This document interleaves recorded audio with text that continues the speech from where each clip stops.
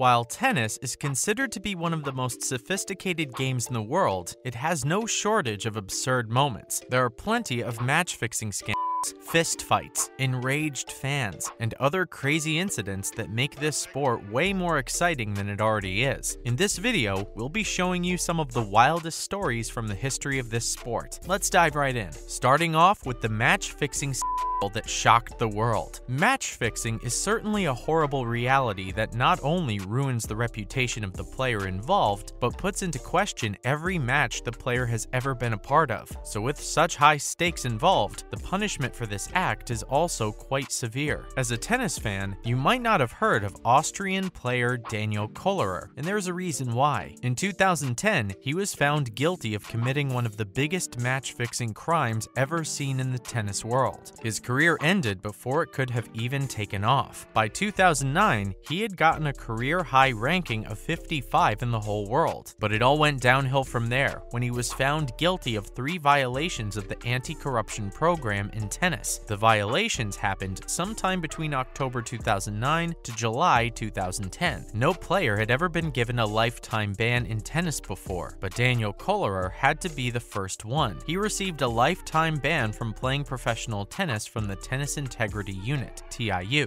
This meant that he couldn't participate in any match organized by an authorizing body in professional tennis. On top of that, he also had to pay a fine of $100,000. In his short-lived career, Daniel only managed to make $750,000 through his wins. He later on confessed that he had used his personal website to bet on other tennis matches and also commit match fixing himself. For all of these crimes, the now 39-year-old is known to be the most hated man in tennis. Moving on to an unfortunate choking accident. It's easy to get riled up during an intense tennis match. A little bit of name-calling and roasting is also a common thing between two opponents, and sometimes might even lead to some healthy competition. But what happens when that goes too far? Well, that's what happened at an Austrian league match in Kitzbühel, when the Austrian player Stefan Kubek was playing against none other than Daniel Kollerer. This was before Daniel was banned from a professional tennis course. Everything was going normally between the two until they reached the second set, where Daniel was down 3-1. Apparently, Kubek was already angry at his opponent and told him he was going to eat him. Kollerer claimed that he didn't respond,